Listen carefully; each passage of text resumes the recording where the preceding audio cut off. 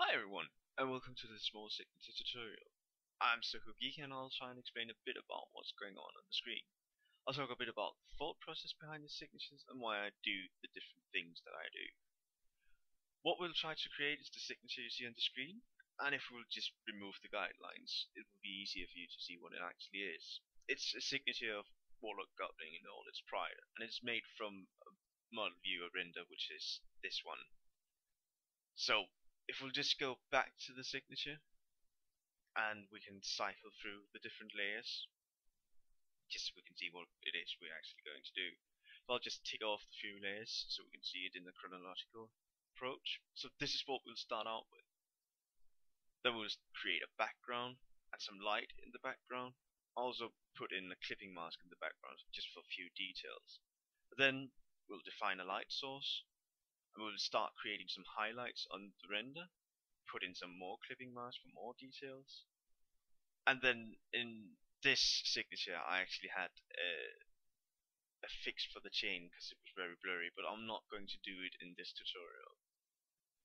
And then we will start tweaking the signature a bit with a few different filters and layers, adjustment layers. Put on a border, and you can add some text if you want to.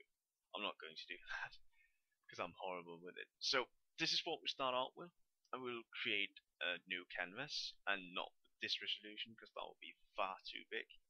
So something more like 457 by 100 and 150 pixels per inch and 8-bit color. That's good. So this is our signature. It's not really thrilling right now, and what we'll try to create is basically that. But as you can see, I have some guidelines, and these guidelines you can create by the rulers you see I have. If you don't have the rulers, you can press Ctrl R and the rulers will come forward. Then you can just drag out lines, and basically what I'm trying to do is the rule of third, as you saw. This is to help me place the render in a good position. So let's just try and create something that looks remarkably like the rule of third. Really don't want to use a lot of time on this, but I'm a perfectionist, sorry. So this will do. Now that we have it, we can hide it by pressing Ctrl H. It's just a little good thing to have. Anyhow, we'll get this render out. Choose select color range, click the background, press OK, and I can actually see that we have some background down below. I don't hope this is going to be a problem at all. Anyhow, you press Ctrl Shift I in order to invert the selection. Ctrl C, Ctrl V, copy paste, and no, that background actually shouldn't give us problem at all. So we'll just place the render, duplicate it by pressing Ctrl J, and just placing it around. Make sure that everything is covered up. And when I create a background, I really don't want this bright green spot, so I'll duplicate it again, then transform it in order to create some other flow. Basically you press Ctrl T, then right click in the box in order to do the transformation. As you saw, I flipped it horizontal, so we'll just flip it back again, and then place the shoulder over that green spot, and of course delete the new green spot we've just created, and use a bigger brush. Use a soft brush so as you can see it very hard what's going on. This is actually not really delete. That's because the opacity is only to 27, so put it up to 100 and you can actually start deleting. So this looks somewhat great. So we are going to start merging it down. Control E in order to merge the selected layer down to the layer below. So just merge it all down until everything is on one layer. And yes, as you can see, I actually had a spot where there was nothing, and we can't really smudge out into nothingness. So what we'll do is duplicating the layer by pressing Ctrl J again, and then move the layer underneath it all just a bit so that spot, that bold spot, is covered, and just merge it all down again. So what we'll do now is taking a smudge tool, and here you can actually see I have my smudge brush up. It's a chalk brush with some smudge settings on it, and you can find this chalk brush in the description of this movie. Anyhow, you can see I have shape dynamics on. I have some scattering, some very high scattering, and this will just create some random effects in it, and that's really what we're looking for in the background. Just a way to have this random effect. And then I have some transfer, but this is not really important because, as you can see, it's actually controlled by pen pressure. So this is only if you have a tablet like a Wacom tablet or something. So really not an important thing. And smoothing should be on by default. If not, you can check it on. It's when smudging it actually doesn't do that much. I just like having it on. But if you want to find this whole brush palette, this is the icon you will be looking for. You'll be able to find this icon whenever you have something that uses a brush. That means if you're using the smudge tool or the brush tool, delete, and also use it with the burn tool. And since I'm using CS5, I'm capable of actually finding it up right next to my brush settings. But if you're using something like CS1 to CS4, you will actually find it out here instead. If you are unable to find it, you can also try and go up into Window and try and find, it should be brush. It was brush, yes. Just click on the brush. Mind you that my setup for Photoshop is a bit customized, and I do have things lying out on my second screen, like my history, and I do have some other things lying out there. But I'll basically try and pull out or pull in things that we are going to use so you can see what's going on. So I think we should actually start now. So just start using the smudge tool. Remember to take down the strength to something like 20% or something. Just use some random motions and try and save some of the texture that's actually in the background so you don't just smudge the whole thing. So we'll just place in the render again by doing Control V, because as you can see in this signature I do have more details like the tentacles from the shoulders. We're going to use that right now. We can get it from the render. Basically place your render and with a soft brush just erase around the tentacle so it's still there and it somewhat fades out into the background. Just duplicating this and transform it, and it actually helps if you have transform on before you try and invert it, and just place the tentacle around in the corner where we know we're not going to place our render.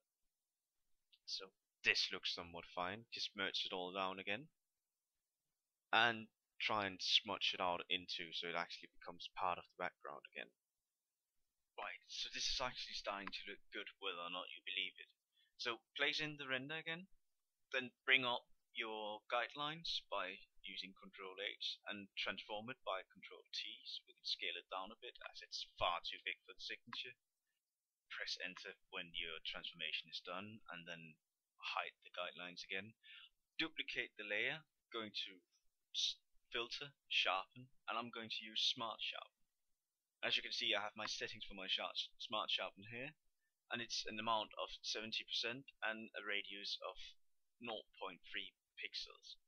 The reason why I use smart sharpen is that it gives a better result than normal sharpen, and why I duplicate the layer is so I can always control how much the sharpen is going to actually affect the render. Because if the sharpen was too much, I would be able to turn down the opacity of the smarten layer.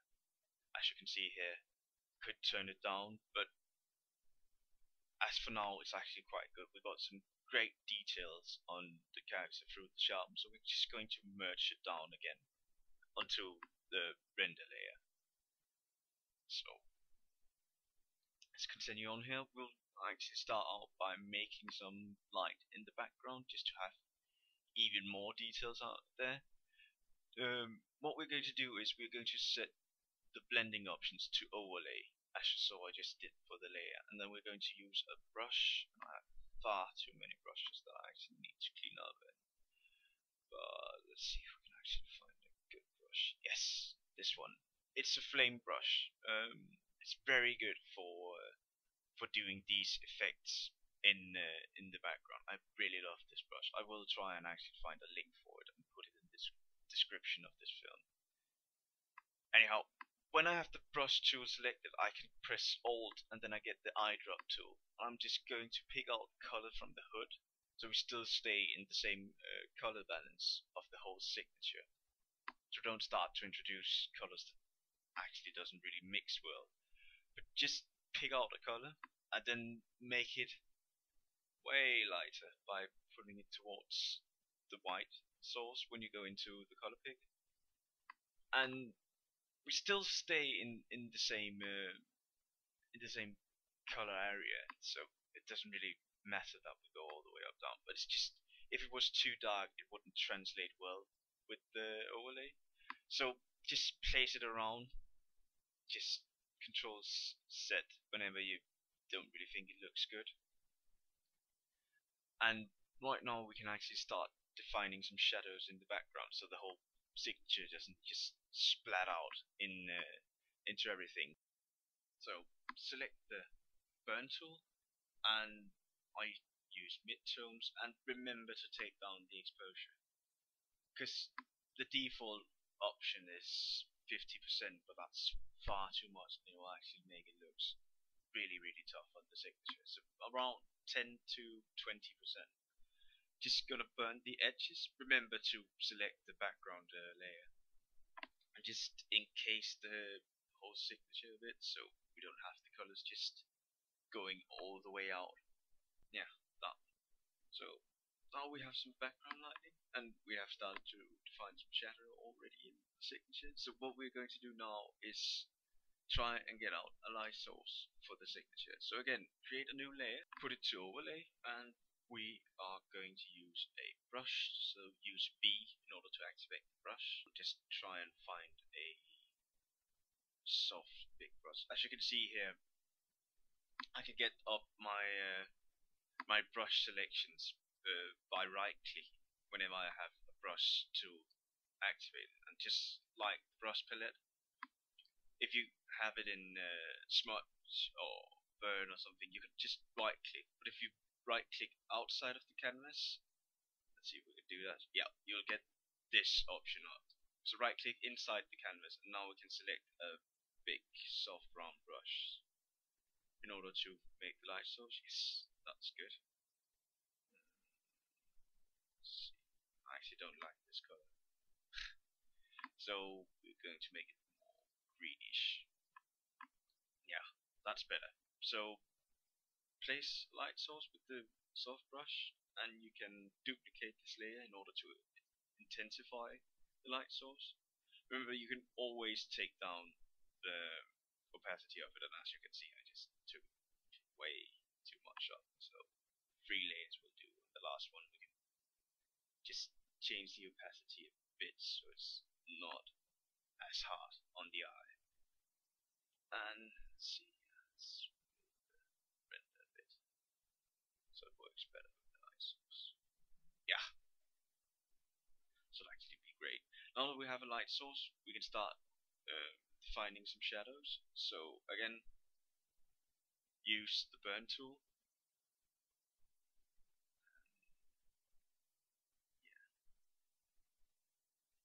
I'll just try and actually show you how the light source looks, and that really was what I was looking for. So let's just this one. Yep. Let's try again. Yeah, that's much better. And yeah, this is just in order to show you how our light source somewhat looks. I hope this will make it easier for you to understand what we're going to do.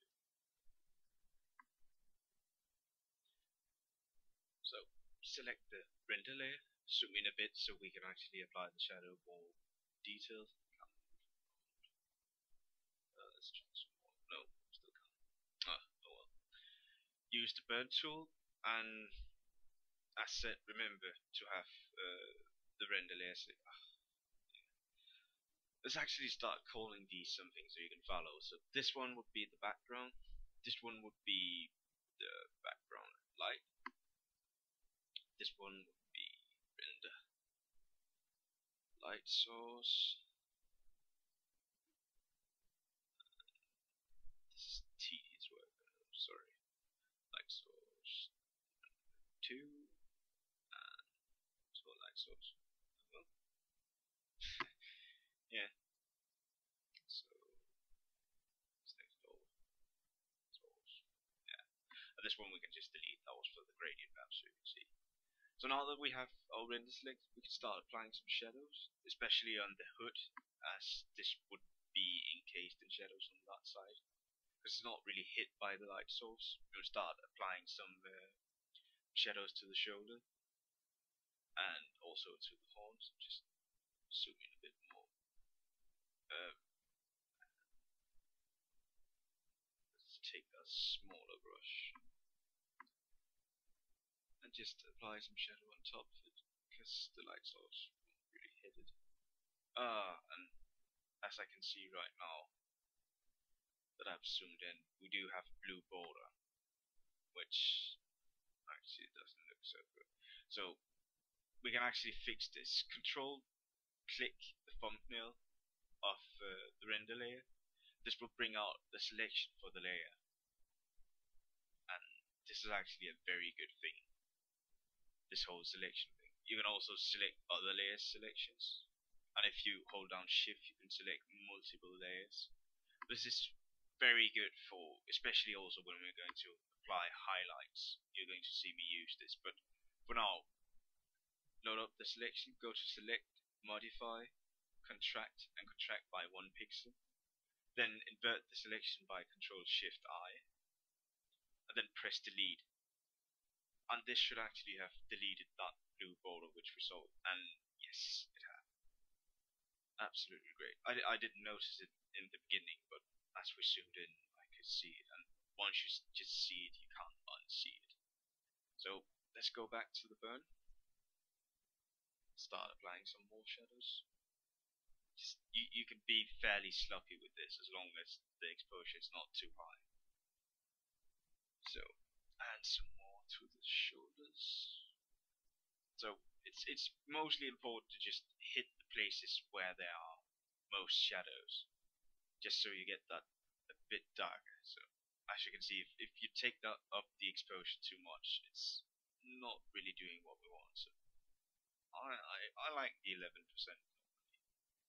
So right now we are going to apply some highlights. So load up the selection again, create a new layer, set that to overlay. Just use the brush tool. Need to get that smaller. Yep, that's good.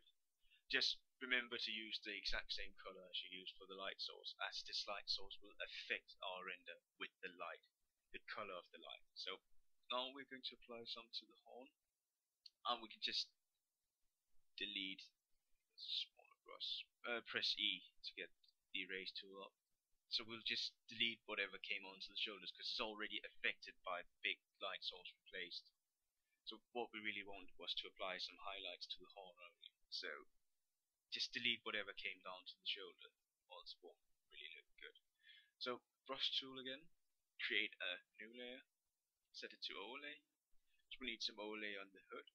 So just soft brush again, and delete what came onto the shoulders,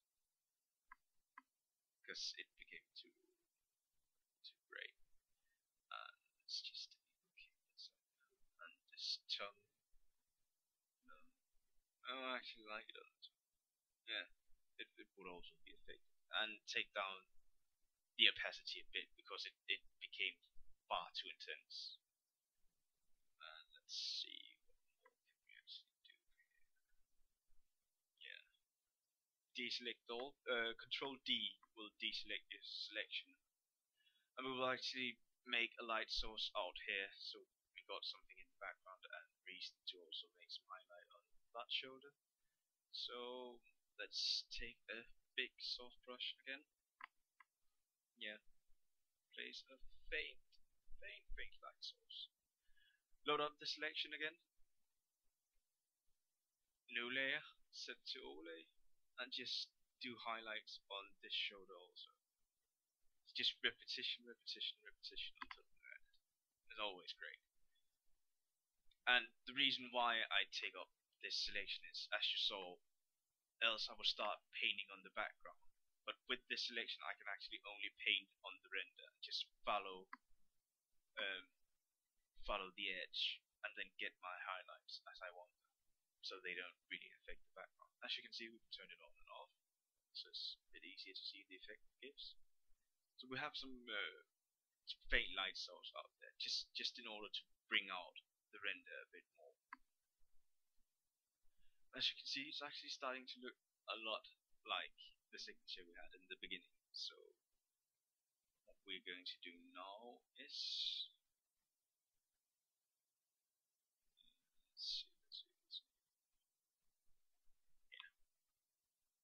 let's just start calling these something again. I am sorry, tedious work, but this will make it easier for you to actually follow what's happening. So this was put highlight, and let's see, and you were the light source, and you show the highlights. Yes. Yeah. So now we're going to create something called a clipping mask. So I create two layers, and why I create two layers will be more, yeah, you will see it in a few seconds. But on the top layer, we will go to image, apply image, and this will just merge all the layers we have on up until now onto that layer you have selected. So we're going to transform it, Control T to transform. Just gonna scale it. Remember, when you scale, to hold down shift, so keep the proportions, or else you'll get something completely skewed. But now I'm going to use the clone tool in order to clone. Believe it or not, but that's actually what it does. The way you use the clone tool is you have the layer selected where you want to clone from, and then you press Alt to put down a point, and then you can start painting with the clone tool. And yeah, this is just to get out the shoulders. Another way to do it is just duplicate it and then delete around, just move it around. Remember to merge it down. So right now, go up to layer, create clipping mask, and we have now got clipping mask where we can start painting these small chunks and details. Let's use a splatter brush. Let's see if I can find a splatter brush. Again, far too many brushes. It's always confusing. Just gonna tick some of these off so I can actually trust what I'm seeing on the screen. Most brushes come with some of these settings, but as you can see, I'm actually painting with the whole clipping mask we put. That was an awful brush in order to show it. So let's just take another.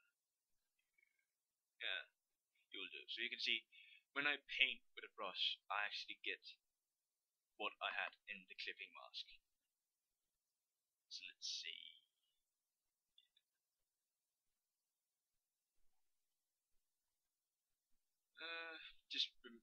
We are going to select both of them. Just shift and click the layers, and then duplicate the layers. Drag the new duplicated layers down under the render layer, so we can start painting some clipping masks behind the whole thing, as you can see, and we can paint in front of it with this clipping mask set.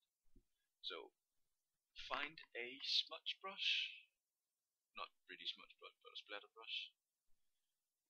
Let's see.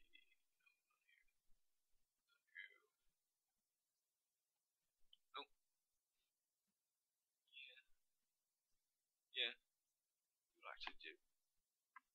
So try and get some chunks. As you can see, I keep deleting when I don't think it looks good. And yeah,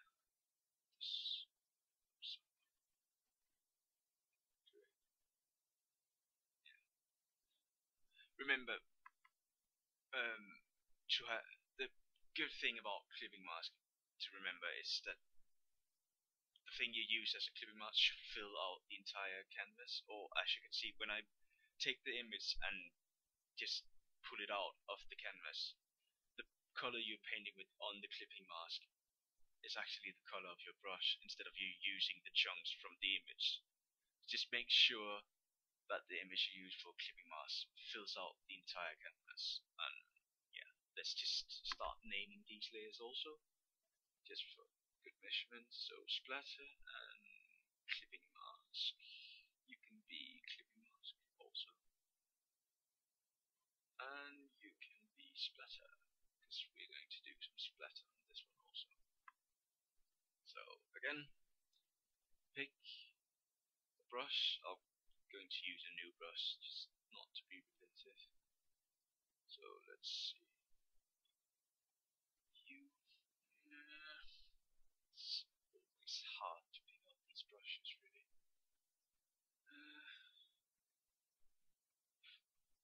You either. Yeah. Just gonna tick off the different effects again. As said, some brushes come with these settings, and really just load up the brush palette and tick them off so you can actually trust what it is you're seeing on the screen. So let's see. Yeah, that's a bit too heavy. So just use the edge of this brush, and we can always delete the things we don't think that look good. So yeah, actually it's not you, it's down here. Yeah, that's much better.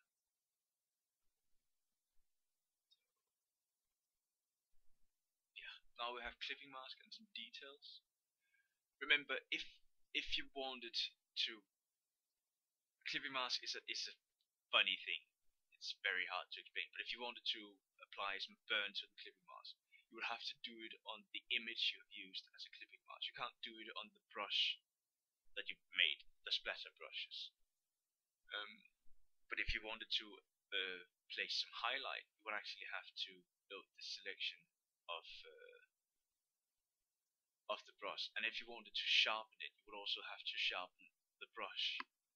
So yeah, it's really just play around with clipping mask, because it's very hard to tell another person how clipping mask works.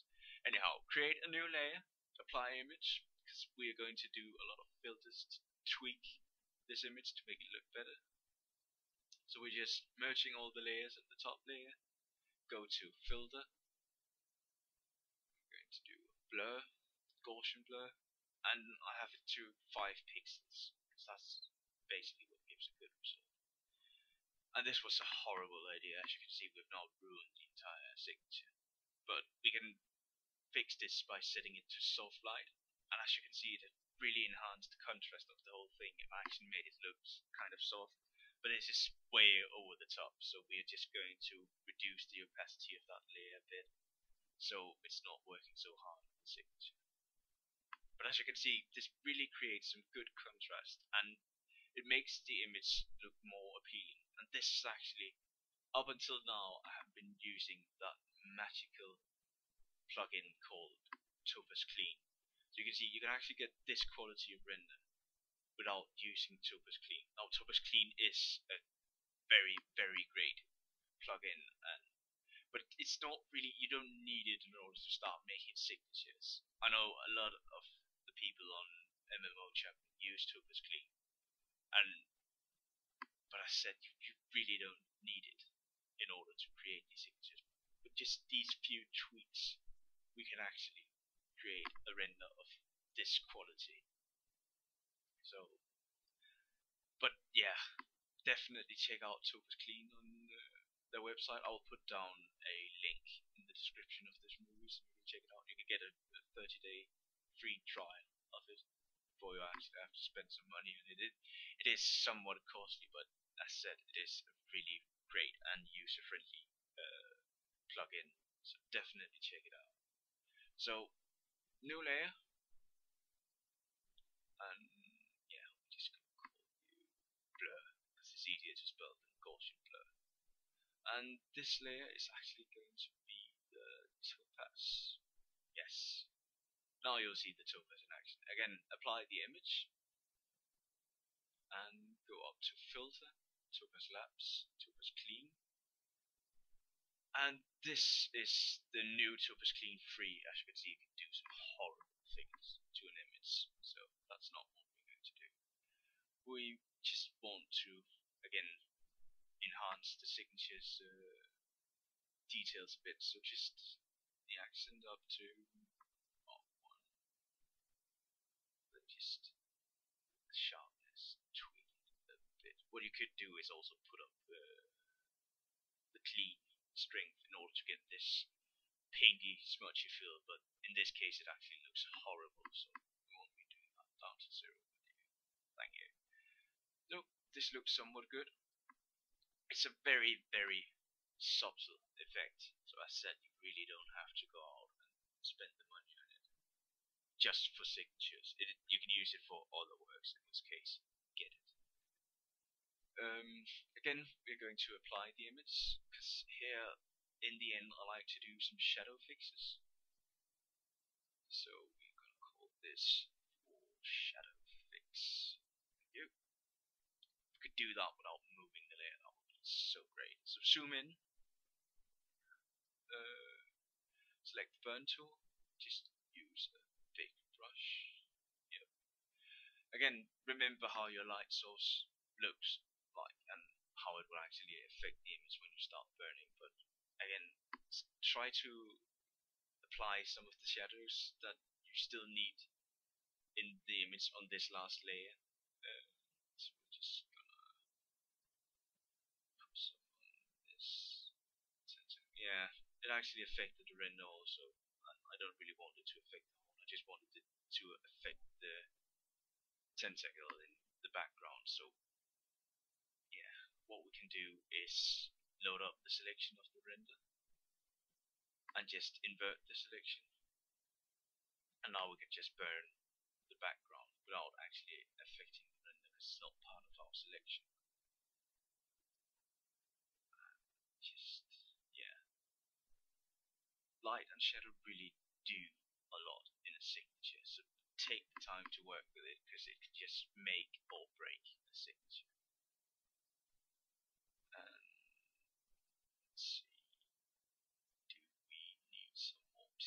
I keep on zooming in so it's easier to see.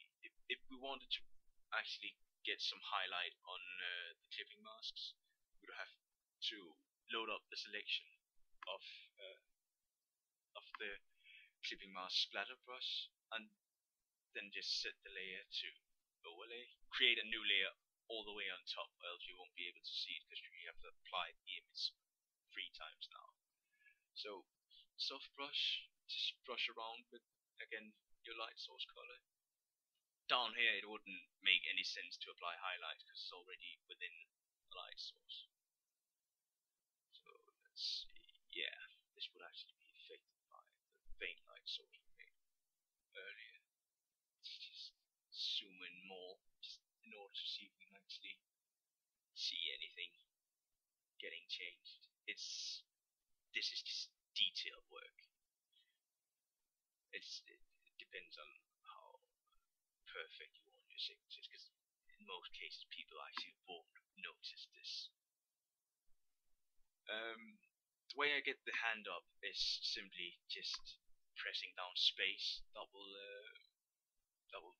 select the move tool, and you can just move the image around, but you need to zoom in quite a lot when you're working with signatures before you can actually move it around. It's a great little fifth to do when you're working with big images. So now we're going to finish this up by using some adjustment layers, and as you can see, you could either use the button down in the layer panel or you can go to image adjustment, and here you can also find the different things. So right now we're going to use a color balance, and well, this is actually the old color balance system. I didn't know that because I normally use it down here. So apply an adjustment, and we are going to get in some more yellow greenish plate looking. So adjustment layers are really, really great in order to balance out your signatures. If you have a lot of colors in your signature, the color balance will actually make these, if you just sit and play around with it a bit, it will make it look way better, because everything will start cooperating and actually be in balance. If you want to check out what different things do, the different bars, just crank it up completely, so you can actually see what it affects. Right now we're just working with the shadows. Let's see. Now we are going to do a photo filter, which is very great for pictures that don't have blue in it. If you have blue or purple, I would say don't use photo filter, because it really won't work with your signature. But else it can actually bring in some more warmth, some more play to this. So now we're going to use a gradient map, a black and white gradient map, set it to luminosity, the blending option to luminosity, and as you can see, this also really enhances the contrast of it, and it will really bring out the shadows and the light in the signature. But having it to 100% opacity is just, don't do it, because it looks very hard on the signature. So now we're going to create a border. You can either press Ctrl A, which will just select your entire canvas, and you can use the marking tool by pressing M. When you have the selection, go to select, modify border, and I have a border of 2 pixels. You can either choose a dark color in your signature and use that as a border, or you can just choose, as I do here, black. And that will actually get you a border, and you can duplicate it and merge down the layers in order to bring out the border even more, if you think it was too thin. And this would actually be it. That is actually our signature. So all you have to do now is add some text, but I said I really don't want to do that because I am so horrible. Anyhow, if you have any questions whatsoever, you can contact me on MMO chat. And I am Sokogeka here. And you can just send me a private message. Several friends. For me, I have a lot of friends apparently. Anyhow, this should be all for me. I hope you enjoyed this and that it actually helped you. So, goodbye people. Thank you for watching.